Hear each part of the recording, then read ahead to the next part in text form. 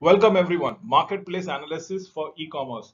So we are talking about e-commerce, that is transaction over internet, and how do we understand the market.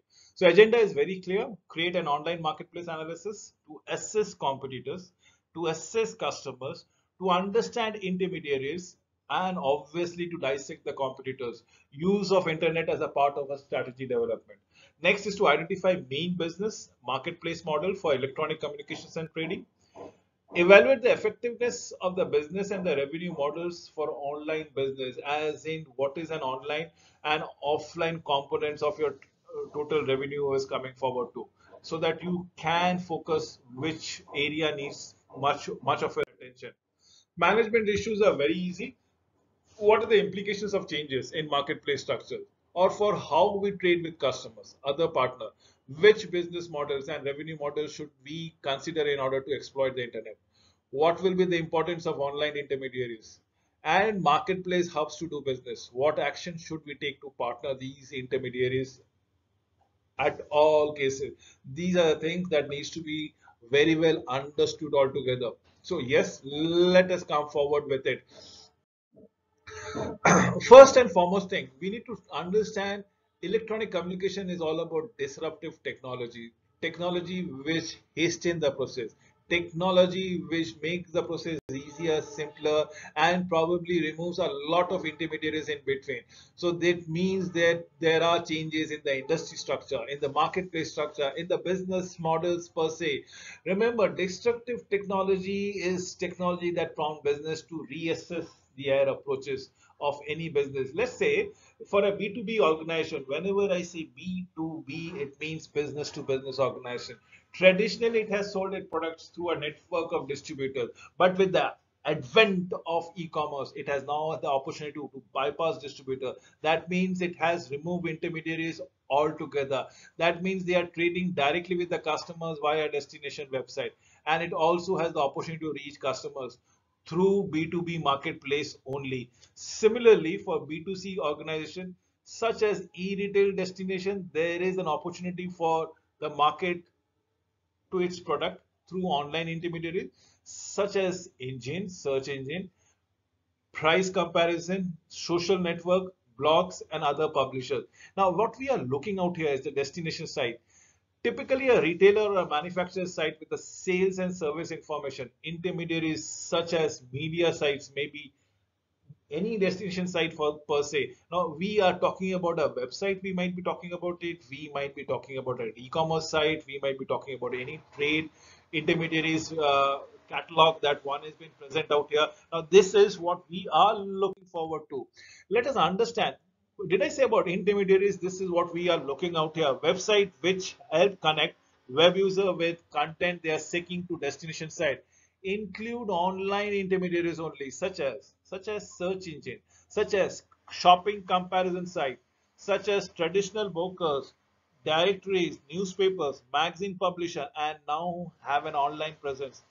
Let us understand organization that monitors and understand, respond appropriately to the changes thereby in their online marketplace, have the greatest of opportunities to use digital technology to compete effectively. Now, this is where you need to understand what is an online intermediary. They can be search engine, they can be a comparison website, there can be any marketplace in which your product has been cataloged altogether. So there is a need for to process this continually monitoring the environment, which is often known as environmental scanning.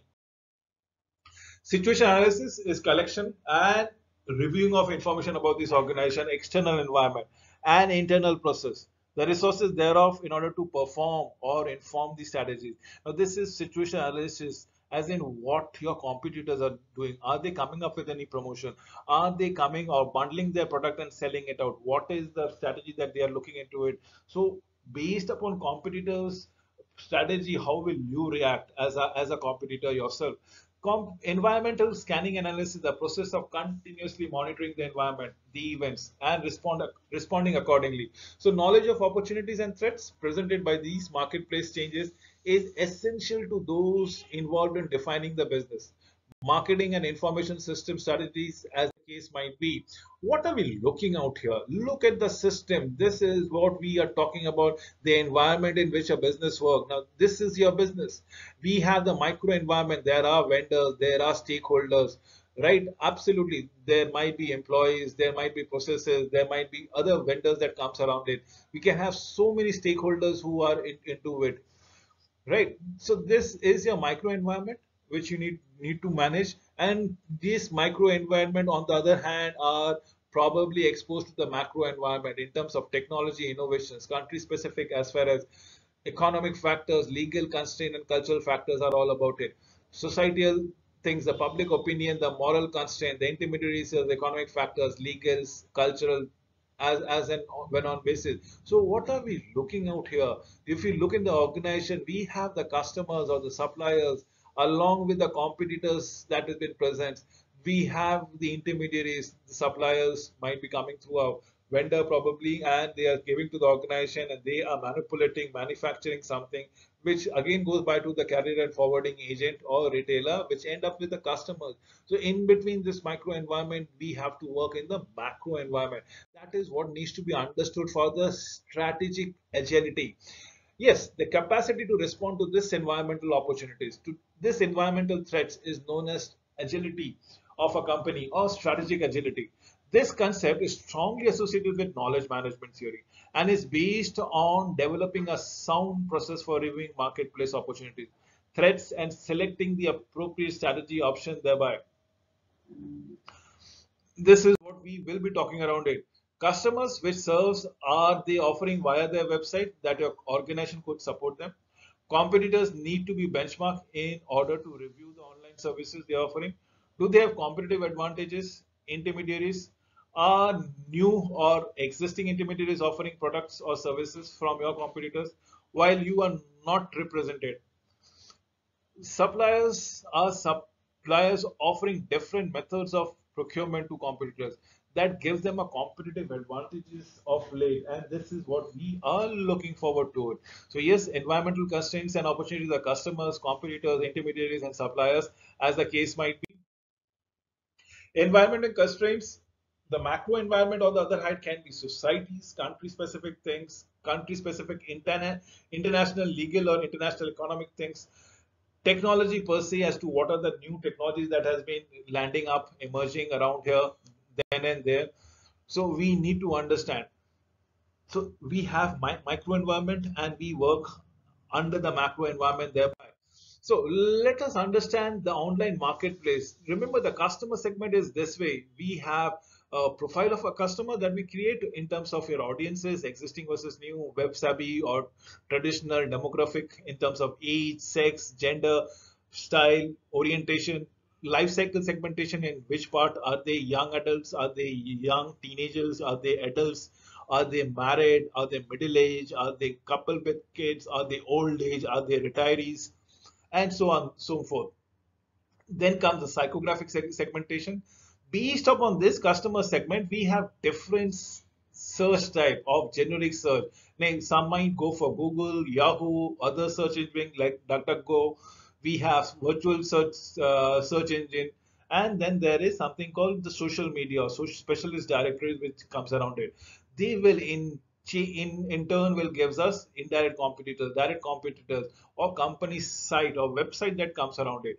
The specialist directories might actually go to your horizontal portals in terms of marketplace, niche media, social networks, social media aggregators, or super affiliates and small affiliates and blogs that comes around it. Now, this is what an online services marketplace would all about it, from customer service to a search mediators and intermediaries media side. Now remember, this intermediaries flows are at different times. We come into an OVPs. OVPs are online value proposition as to which you come from a, how many numbers of sales come from a company side, how many sales come from a direct competitors, and how many sales comes from the indirect competitors per se. Now this is what we need to understand every now and then. So online marketplace analysis is key to the part of developing a long-term e-business plan or creating a short-term digital marketing plan.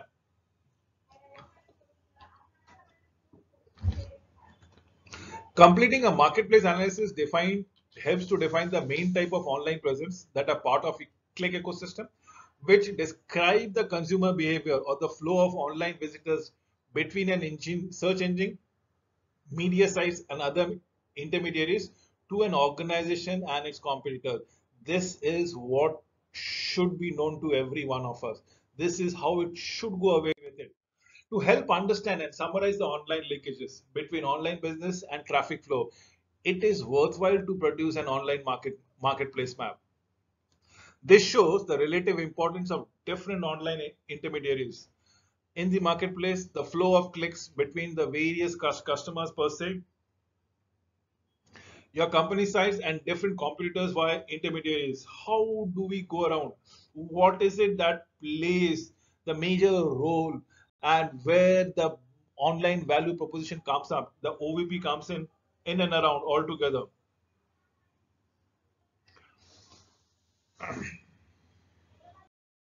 So let us understand B2B is business to business, B2C is business to customer characteristics. Now, if you look into the proportion of adopters, B2C is from low, very low in the early beginning and to medium at later stage.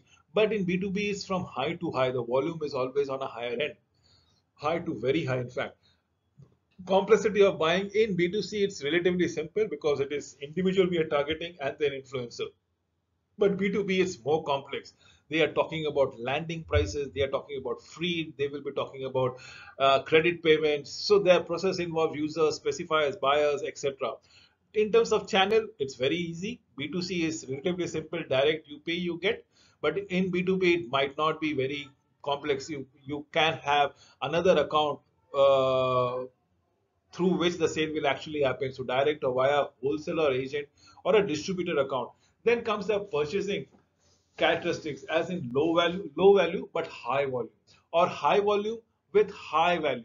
So what you are looking into is maybe in a high involvement fashion also. In B2B is the similar volume value stage altogether, maybe high involvement, repeat orders, rebuys, more common, and so on and so forth. Product characteristics often standardized items. Standardized items are a bespoke for the sale purpose thereby. This is what we are looking forward to. So, in disintermediations of consumer channels, showing the original situation, look at the situation. The original thing is producer to wholesaler to retailer and to customers. But with advent of online, it the wholesaler goes for a toss, it goes through a retailer, and it goes a customer. But wholly integrated, it is wholesaler and retailer goes for a toss, and we are changing, and that is the reason if you buy it from online, people might get it at a cheaper rate. So disintermediations of the intermediaries of wholesalers and retailers are what has been taking place. What this disintermediation means, the removal of this means distributors or brokers formerly linked to a company or a customer, and the brokerages or charges or commission that was supposed to be paid. Re-intermediations is the creation of re-intermediation between the customer and supplier. Let's say providing a supplier search and product valuation services. Now we are changing the process, as in valuation, measuring, comparing sites, as the case might be. So company now again goes with the same directions of company to the customers, but therein comes an intermediary who will be the influencer, who might moot a change or promote a product, and for which they might actually take a commission around it. So we have this intermediary. There was a disintermediation, and now this again has come around with re-intermediation, where there's a company comparing website, where there is an affiliate, where there is let's say another retailer who is advising as to what would be the best option for a customer's things to go around it. It might be a small blogs, it might be anything which are large in numbers in terms of specialized insurance claims or insurance agents, so on and so forth. So let us understand sell side or supplier side, where the trade is via supplier website. There is only one website and there are n numbers of buyers. When it's buyer side, trade is via a buyer website in where the buyer side, and there are many suppliers to go around it probably. And when there is absolutely the supplier is key, and where supplier is the key, there are neutral exchanges. Both are coming through an intermediary website and probably owning it up all the way around it. This is what we should be looking forward to. Three alternative options across the continuum of trading for trading within the electronic marketplace. The option can be summarized as follows. Sell side at the supplier side, typically one supplier to many customers. Example, most retailers, let's say Amazon.com or Dell.com. Sell side on a distribution portal, let's say some suppliers to many customers as such. Buy side at a buyer side, many or some supplier to a single customer. Example, General Electric Trading Post. Now we known as Global Exchange Services or GXS.com, wherein buy side at a buyer side altogether, where you have certain portals wherein people are going to put up their product for or selling purposes, and people will bid for it and they will actually make the purchases. Neutral exchange or the marketplace for hubs, many supplier to many customers. Example, Whatmarts, Wet Markets, globalcompost.com, and so on and so forth. Now, calculating the revenue of online business, site owners can develop models for potential revenue depending upon the mix of revenue generating techniques from four main revenue options. They use on-site given in the options above as the case might be. So we need to understand the calculation of revenue. Let us go forward with it. Let us talk about a publisher's example. Revenue is describe the method of generating income for an organization. How do we generate it? The main types of online revenue models are display advertisements on the site if you are doing it.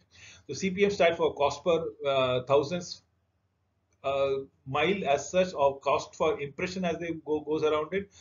So this is traditional method in which a site owners will be charging a fee for advertising. So every time the advertising has been clicked or is been viewed, the billing would be done. Otherwise not. CPC is cost per click. Is advertising are charged not simply the number of times that their ad has been displayed, but this time how many of the customers are actually clicking on the advertisement and going into a different page.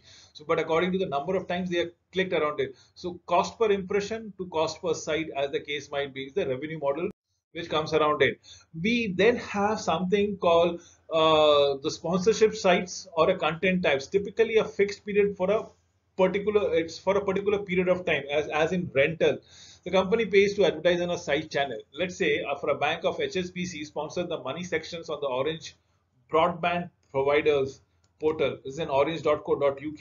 So if the HSBC is going to put up the banner out there, probably they will be paying it on a monthly, weekly, or quarterly basis. Affiliate revenue is cost per acquisition or could be cost per click. CPA and CPC. Affiliate revenue is commission based, cost per acquisition as the actual sale has happened. For example, I display Amazon books on my site, davesheffy.com, and receive around 5% of the cover price as a commission from the Amazon. Such an arrangement is sometimes known as cost per acquisition or the CPA, as the case might be telling around. Then comes the transaction fee revenue. The company receives the fee for facilitating a transaction. Every time a gateway has been utilized, the company receives a fee. For example, when eBay or PayPal, who charges a percentage of transaction cost between buyers and sellers, PayPal or eBay, they don't charge anything to any. They don't sell or don't make money around it, but probably for every transaction there would be a commission that they need to earn around. Subscription access to content or services. A range of document can be accessed from a publisher for a period of month or typically a year. These are often referred as a premium services. For example, I subscribe to ft.com for accessing the digital technology for around £80 a year. So that is what would be my subscription payment for all together. So that is for the content of the services. Now, a relevant example would be Netflix that end up paying you pay a few dollars per month or per annual subscription, which is at a discounted price if you calculate it on a monthly basis. But that's it. So you are paying Netflix for a certain contents that will be made available to you as on basis for the next 1 month, 1 year as your period you have determined. Pay-per-view access to documents. Here payment occurs for a single access to a document, video, music, clip, which can be downloaded. It may or may not be protected with a password or digital rights management. Subscriber data access for email marketing. The data sites owner has about customers are also potentially valuable. Since it can send different forms of emails to his customer, they have given the permission that they are happy to receive email from either publisher or a third party, as the case might be. I'm showing you the just a spreadsheet to calculate the site revenue altogether. You have a display advertisement cost per impression that goes around it. See, per thousand means 100,000. There will be £2 cost per thousand rates. Percentage of inventory serve is 40%, and the click-through rate is 10.1%. Ad service is 2, and you calculate it. It is absolutely which will give it to you the revenue models for everything. It can be going for a fixed run of a site sponsorship, text advertisements as in cost per click sponsorship. What are the breakups? Cost per thousand for click per thousand impression that comes around it. Now, if you look into it, this is what comes around the display. Revenue display is £160. Earning per 100 clicks would be 200 pounds. That means display at is at the rate of 1.6 pounds altogether. So inventory served is 100%, 100% of the 1,000%, 100,000 impression that has been served altogether. Of this is the earning that comes around it, 200 pounds. So that's a very good tangible rate that comes around it. Similarly, for affiliate commissions, if we can go across it, where you actually cost per acquisition, and you are talking about it, the affiliates are the website or the blogs through which you have made a purchase or somebody has made a purchase. The affiliate stands to earn a commission or brokerages thereby, and that is how we goes around. So overall metrics for a site will be like this. It's a blue cell which is on the side will be the input variables, and the orange cell will be all your expenses variables. So that's what we are looking around it. With this, we come to an end of this particular presentation. I am sure that most of you have understood what exactly is all about digital transaction thereby. Thank you for watching this video.